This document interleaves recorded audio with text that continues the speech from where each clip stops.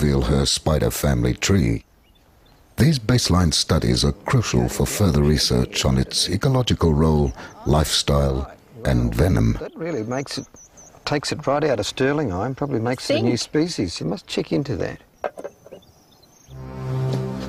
Stuart Douglass not only breeds his tarantulas for the pet market, he also milks their potent venom for medical research.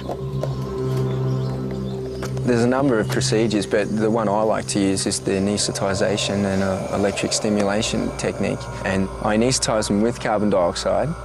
I find that you get a lot more venom yield from that technique. And it's a lot less damaging to the spiders. A lot of people out there actually cut the glands out. And once you do that, the spider's dead, of course. My captive bred one's mainly for venom sales, so every spider I lose is a great loss to me. In less than a minute, the spider lady is blissfully unconscious, and Stuart quickly sets up for the milking. He's only got a couple of minutes before she'll wake up in a bad mood. Seated in a milking cradle, the spider's venom glands are stimulated by a slight electrical current. Carefully timed shocks to her fang base prompt the venom to flow.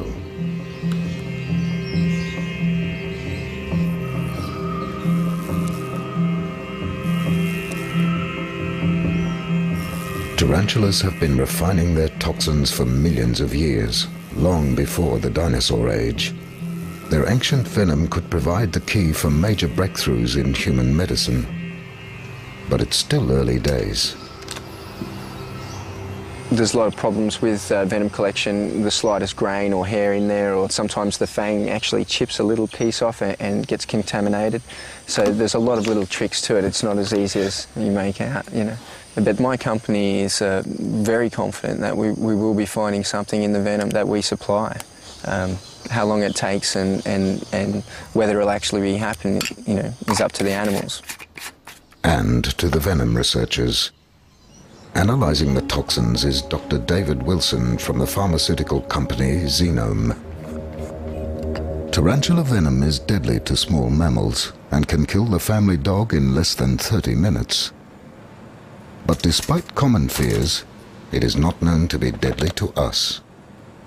We don't really know yet whether Australian tarantulas are all that dangerous to humans. We do know that they do cause periods of vomiting over several hours. Nobody's died yet, but there are so many species that just haven't been characterised yet that we really can't answer that question. What Dr. Wilson tries to determine is whether the venom could lead to a new kind of drug, a radical new painkiller to treat cancer or AIDS without the current problems of addiction or tolerance. Such a drug would kick in when morphine can't help anymore. Venom's team is the only one worldwide to explore the toxins of Australian tarantulas. US scientists have just developed a new heart medication courtesy of a South American species, and Chinese research teams are on the case as well. Rather than posing a deadly threat to us, tarantulas could save our lives.